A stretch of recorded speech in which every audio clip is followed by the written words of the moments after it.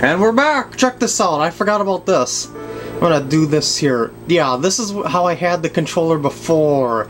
Yeah, I was pressing the select buttons. I didn't know I had it accidentally join mapped to the L and R buttons. Select on this controller was the L and R buttons, and the L and R were X and Y. But I want it to be something like that, so yeah, let's just get back to this. So that was my fault on that one. I didn't know that I accidentally selected that somewhere. Whoops.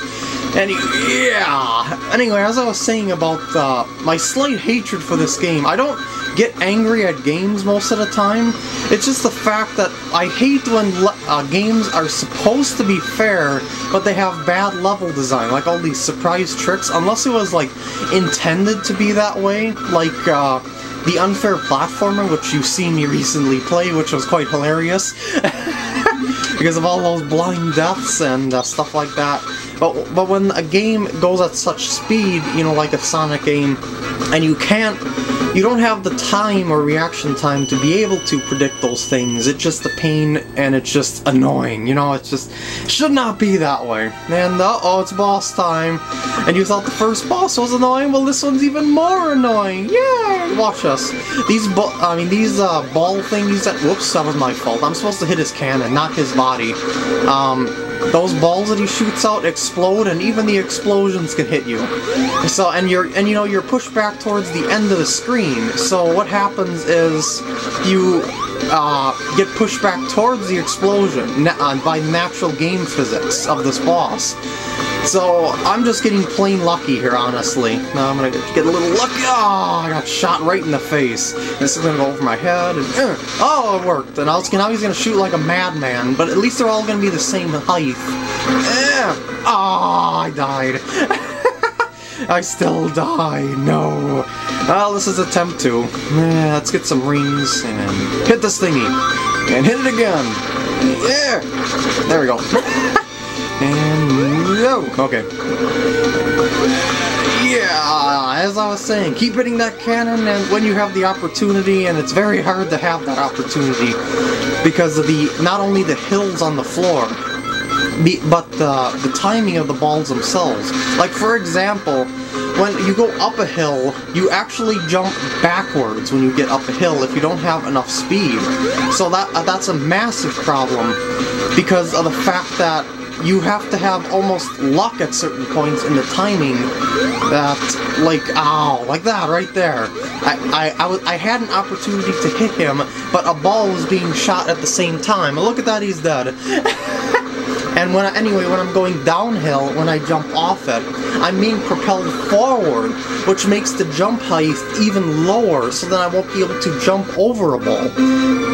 See what I mean about these little things in the game that just ticked me off a little bit?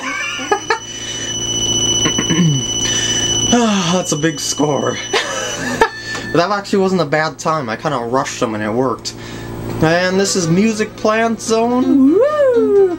Let's listen to the subtle sounds of the music. 3, 2, 1. Go! Go! Run, Sonic, run!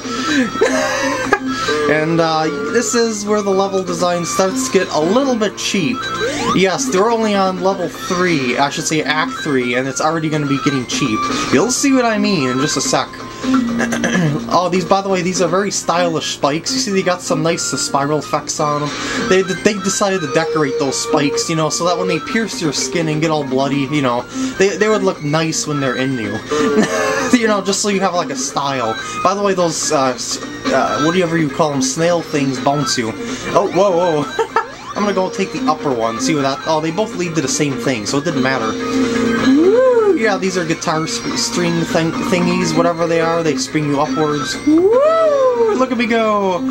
And, yeah, let me try a trick when I have the opportunity. And that wasn't an opportunity. There we go! Now it works! Yeah, it was my fault before. I should actually, after this part, switch back to the Wavebird controller, because it's wireless, and, you know, the camera is between me and the TV. So what happens is that I have to kind of move my arms to the right side, so the cord goes to the right side of the camera, so the cord doesn't go over the camera, so to speak.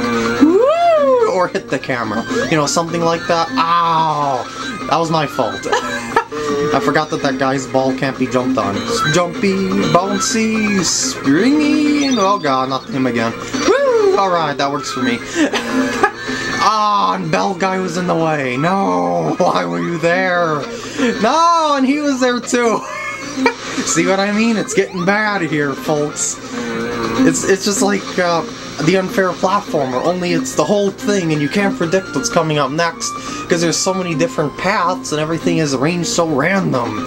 But anyway, I guess we made it through Act 1 somehow.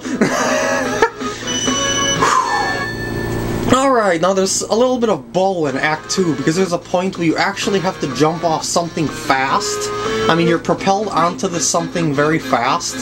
Oh wait, no, it's not this level, it's the next one. Excuse me. It's in the ice one, not the music plant. Woo! Okay, so it's not this one, but it's in the coming one. Sorry, I keep saying that. It doesn't make it any less true though. Anyway, we're going downhill, getting more speed, and hopefully we're not gonna die, and we got some piano action going there, and woo!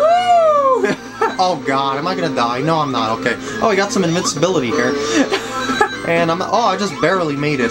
And that hammer guy would have probably hit me if I wasn't invincible, but I tried jumping over him. It kind of slows me down when I jump at the enemies, so I don't bother. I usually just bypass everything if I can in Sonic games. Woo! Look at me, I'm bouncing. And shooting out of the horn cannon. Woo! Yes, that was a horn. If you couldn't tell. You know, the little coil that I was through. And, oh, let me bounce up. There we go. I just wanted to make sure I had a nice bounce going there. Oh, this is gonna annoy me, isn't it? And through here, there we go. And through here. And through here. Okay. That wasn't that bad, actually. Woo! And I think we're coming near the end of... Uh-oh, please don't kill me. I thought we were coming... Oh, shoot, don't... that was kind of pointless. Oh, why did I fall on it again? Oh, whatever, I'm going up here.